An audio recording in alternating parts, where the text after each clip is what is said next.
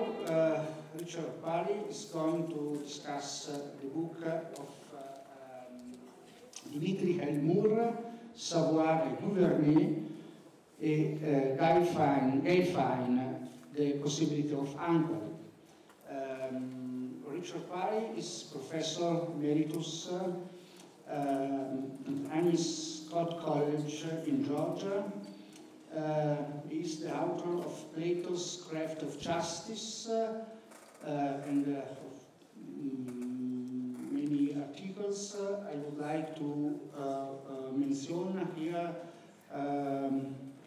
Psychological Dimension of Delinquence in the Gorgias, published in the review Archive in Brasilia, and an essay very good, for me very interesting, about the Timaeus, the intelligible world animal in Plato's Timaeus, published in the Journal of History of Philosophy.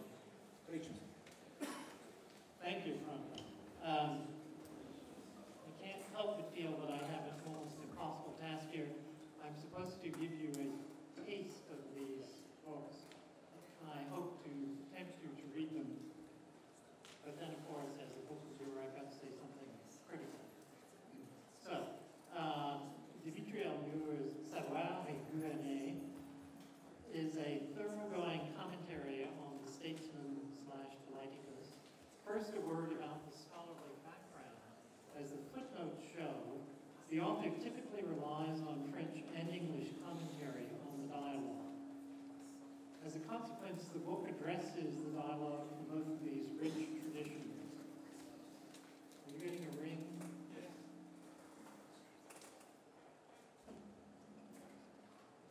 All right. All right. We'll try that. All right.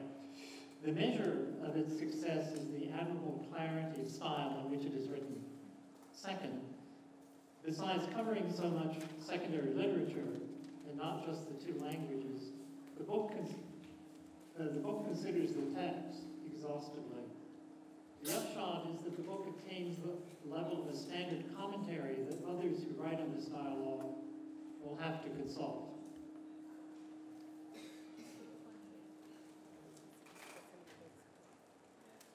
Before I turn to particular issues in the book, let me say something about the dialogue itself. It is not an easy dialogue to love. Ostensibly about ruling, it ought to fit between the other two dialogues on the topic. Just very close. Very close? How to mix it first? Okay. Sorry. All right. Ostensibly about ruling, it ought to fit between two other dialogues on the topic, the Republic and the laws. And since one of the important differences between these two is the centrality of the rule of law, one looks to the treatment of that theme in The Statesman for insight. However, while the dialogue does address the topic, it does so in such a problematic way as to seem to leave the reader with little that is useful.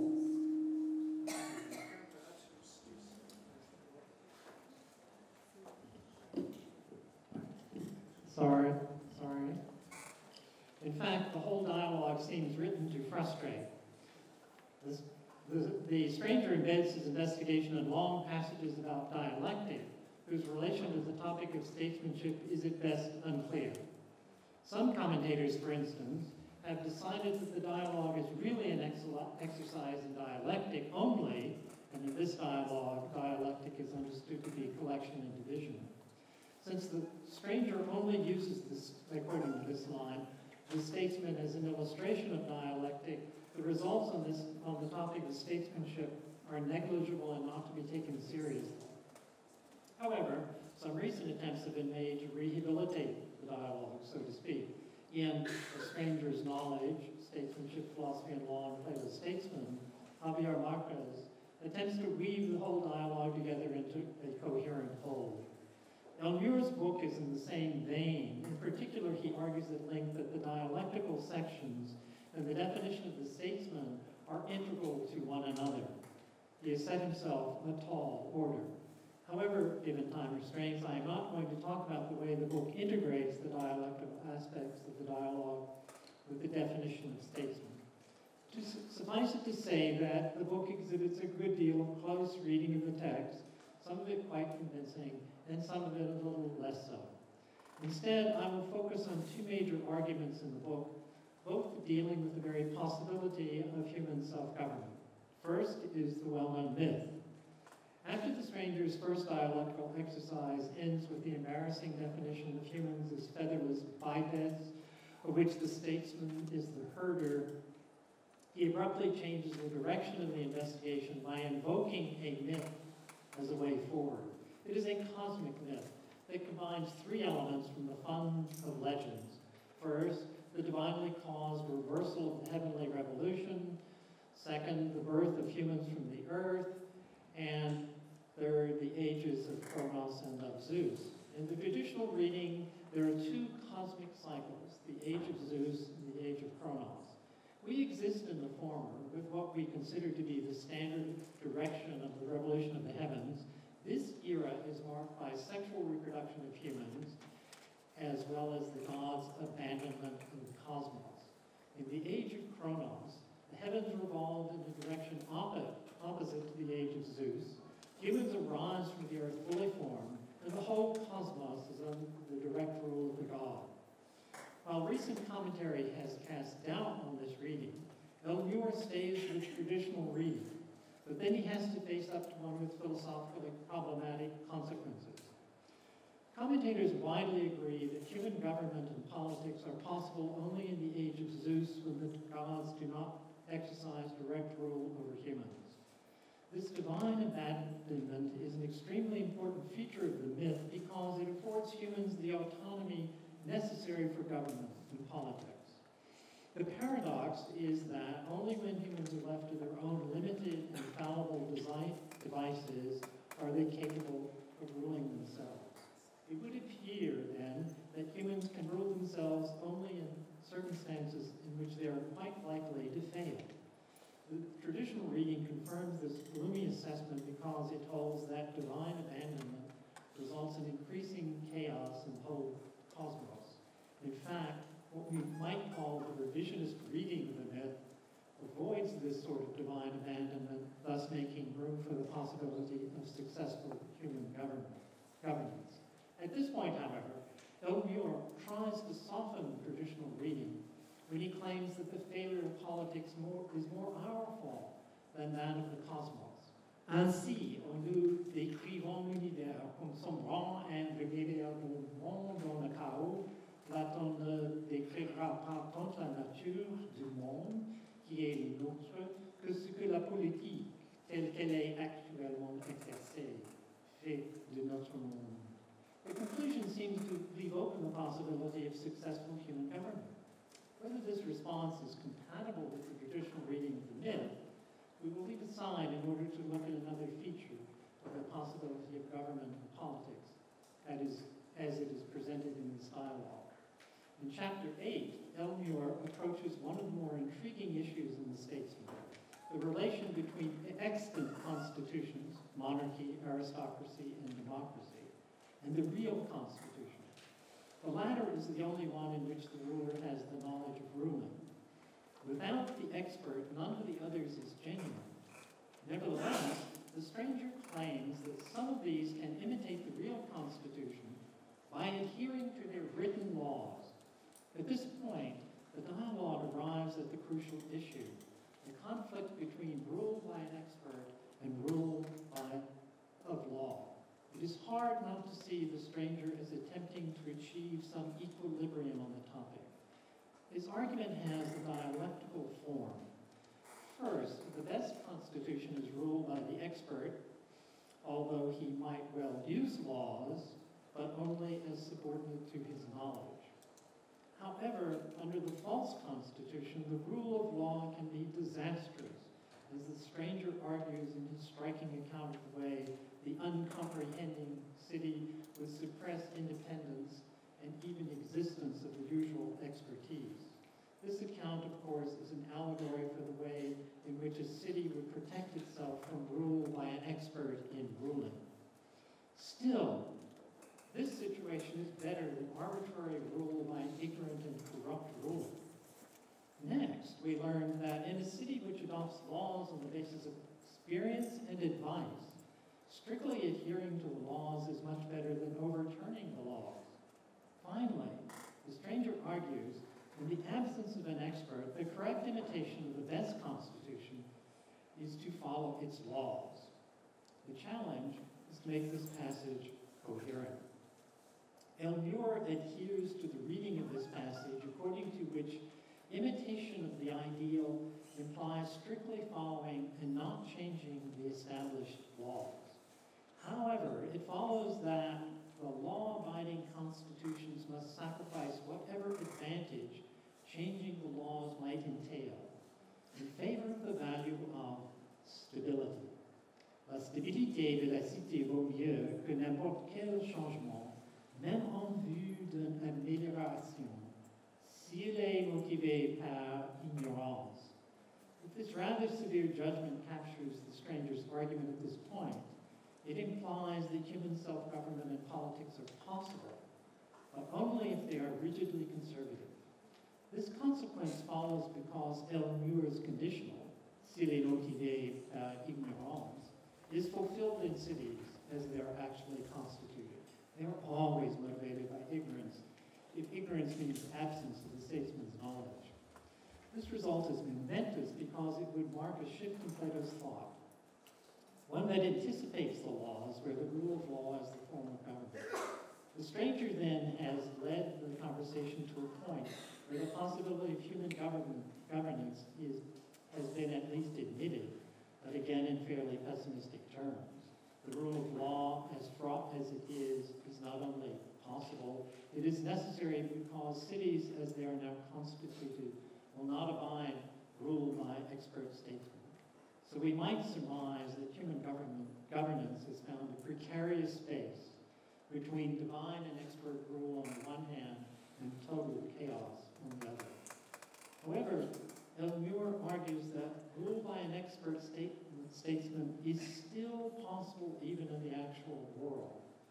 Focusing on the passage which ends with the stranger's conceding that if such an expert would arise, he would be loved and governed happily.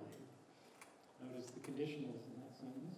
Murr argues that this concession, along with the dialogue long portrait of the statesman, implies that rule by an expert could happen. En ce sens, il me semble que le politique tout entier est une entreprise destinée à transformer l'idée même du roi unique et se faisant à rendre possible son éventuelle réalisation que Platon juge pas inaccessible. While an attractive proposal, it does not seem to escape the dialectical toils of this section of the dialogue. So that's as much as I have to say about Murr's book. I admire it greatly, and I commend it to you. I hope you will read it. My second task here is to talk about Gail Fine's book published in 2014, The Possibility of Inquiry. The title refers to a problem whose origins are found in the Meno. In fact, it is called Meno's paradox. Quoting, but how will you inquire into this, Socrates, when you don't at all know what it is? For what sort of thing from among the things you don't know will you put forward as the thing you are inquiring into? And if you really encounter it, how will you know that this is the thing you don't know? When Socrates rephrases Meno's paradox, it becomes a dilemma. He says, I understand the sort of thing you want to say, Meno. You see what an heuristic argument you're introducing, that it's not possible for someone to inquire either into that which he knows or into that which he does not know, for he wouldn't inquire into that which he knows, for he knows it, and there's no need for such a person to inquire, nor into that which he doesn't know, for he doesn't even know what he'll inquire into. Inquiry is impossible on this dilemma, either because one knows As we know, Socrates' answer to the dilemma is the theory of recollection. Now, this paradox and the dilemma and the theory of recollection has been the focus of a lot of analytic investigation. It is, after all, the sort of puzzle that looks as though it could be solved if we could achieve clarity about the terms involved. Knowledge of X, the inquiry about X, what sorts of things X stands for, and finally, what recollection really means. Certainly, Fine has written a book that uses her considerable analytic skills to sort through a generous selection of recent, especially English language commentary, all of it offering ways to understand the terms and the whole argument, the dilemma in its context. She seems to aim at something like a definitive sorting out of concepts, terms, and logic, so that we can at last understand Zeno's original paradox, Socrates' restatement of it, and his solution to it. That task takes the first half of the book. Then she turns to the Nachleben of the paradox in Aristotle and the Peripatetics, the Epicureans, the Stoics, and the Skeptics. In these remarks, I have time only to deal with the first half of the book and only with a few points of the analysis there. Fine focuses on Socrates' restatement of Zeno's original paradox, which transforms it into a dilemma. Excuse me. She argues that Socrates does not believe Socrates believes the dilemma is valid. Certainly the way she sets it up, it's valid. But Socrates does not believe the dilemma is sound. So there is one premise Socrates does not believe true. In particular, he thinks that the claim, if one does not know X, one cannot inquire into X, is false. Thus, according to her, Socrates holds that we do not need knowledge of X in order to inquire about X. Now, this claim about inquiry is different from another claim that Socrates also makes, one about knowledge. Socrates also says that one cannot know whether virtue is teachable without knowing what virtue is, without knowing the essence of virtue, according to her. Nevertheless, according to Fine, inquiry into X does not require knowledge of the essence of X. In fact, she argues that in his conversation with the slave boy, Socrates shows that inquiry is possible, starting only with true belief. For instance, the slave boy does not know the essence of a square, although he has the true belief that a square has 4 equal sides. Refined by Elenchus, such preliminary true beliefs lead to secure belief, which then is the basis for what ultimately will be knowledge. So, at this point, we have the answer to the question whether inquiry about X is possible when one does not know X. Since the slave boy has conducted a successful inquiry without knowledge, the answer to the question is yes. Then Fine turns, that is, you can inquire without having knowledge ahead of time. Then Fine turns to her second task, which is, Socrates says that recollection explains how inquiry is possible. But he is not forthcoming about how recollection does make inquiry possible. Fine thinks the explanation is implicit in the text. Here she offers an interpretation of the notion of recollection that goes counter to what others have said about recollection as an explanation for inquiry. I would like to focus my remaining remarks on her interpretation of how recollection functions as explanation for inquiry. To understand her interpretation, we have to start with what she holds as a wrong interpretation. Many have argued that recollection explains the possibility of inquiry because one recollects innate knowledge. In this view, the slave boy will come to know the solution to the geometrical problem because he already knows it innately, and by Elenchus, he will recover what he knows innately. In this kind of account, somewhere in his soul, the slave boy knows the solution, but only latently. It needs to be made explicit. Fine, however, argues that Socrates' notion of recollection, in the Meno at least, does not imply this sort of recovery of latent knowledge. According to Fine, Socratic recollection is based on prenatal knowledge that has been forgotten. One might ask how latent innate knowledge differs from forgotten prenatal knowledge. Certainly I did. After all, if recollection is the recovery of forgotten prenatal knowledge, then it seems indistinguishable from the recovery of latent innate knowledge. In both cases, one recovers knowledge, in one case forgotten knowledge, and in the other latent knowledge. To understand her distinction between the two, latent, innate, and prenatal, we need to use three forms of innate knowledge. We have to understand the three forms of innate knowledge she lays out. So, put on your seatbelts, we're going through rough weather here. First is the innate cognitive condition. The second is innate content. The third is innate disposition. It is best to start with, to understand, with innate content, which is a proposition or maybe a noetic object somewhere in one's soul at birth. However, one is not necessarily born knowing or grasping the content, kind of free-floating content out there. In innate cognitive condition, one is born knowing some content or other. The concept of innate cognitive condition, however, is complicated by the fact that it can be either explicit or latent.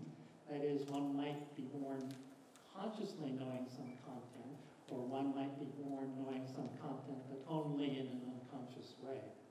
In any event, we can understand recollection using either, mistakenly according to Fine, using either the notion of content or the notion of cognitive condition. Thus, one might recollect some innate content and then come to know it. Alternately, one might recollect a latent cognitive condition if one previously knew only latent some content. All right. Finally, innate disposition does not have a content.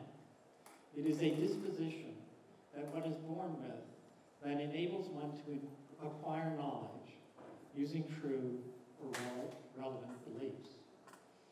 At this point, Fine argues that prenatal knowledge implies at best only that the slave boy has an innate disposition to acquire knowledge. He does not have the knowledge in the form of some content or other, or in the form of a latent cognitive condition. Rather, he starts with true beliefs, or at least relevant beliefs, that are subject to the linkas. His ability to arrive by these means at knowledge is explained by an innate disposition to use true beliefs to arrive knowledge. However, having the disposition does not imply that one must arrive at knowledge, only that one can. Thus, her account of the way recollection makes inquiry possible is deflationary. Recollection is the way innate disposition uses true beliefs to arrive at knowledge. In fact, her account is even more deflationary, since she says that Socrates does not actually posit an innate disposition. So finally, according to her, either his argument depends implicitly on taking recollection to imply such a disposition, or he has no way of explaining how recollection explains inquiry. While there are many places in this account where one might disagree with Fine's reading of the text, I will leave them aside. I dwell only on the problem of prenatal knowledge and its relation to recollection. We have seen that she denies recollection implies innate knowledge, at least in the cognitive condition and content senses. But she argues that it does imply prenatal knowledge. Prenatal knowledge is knowledge that one once had but is now forgotten and no longer has. Although she does not explicitly say so, Fine talks as though prenatal knowledge has a specific content. Then if recollection recovers this prenatal knowledge, it recovers this content. Then prenatal knowledge is indistinguishable from latent innate knowledge in either the cognitive condition sense or the content sense, contrary to what she has said. However, if recollection doesn't recover prenatal knowledge, what does it recover? And if it doesn't recover prenatal knowledge, why bother to posit prenatal knowledge? Another way to put this problem is to say that recollection implies recovering something. If it is not recovering content or cognitive condition, I imagine Klein is forced to say that in recollection one recovers an innate disposition, but not one tied to any specific content. But then we arrive at the same result. Since recollection is not tied to prenatal knowledge, why posit it at all? The upshot, I believe, is that Klein's deflationary account of recollection leaves us no way to understand why Socrates would have suggested recollection as a solution to Meno's paradox, or anyway, his reformulation of it. As I'm reading this, I realize it sounds very severe. It is very severe, but I don't wish that. I don't want that to imply that you shouldn't read this book, because it's an extraordinary analysis of difficult text, and it's not going to. It's well worth reading. Thank you.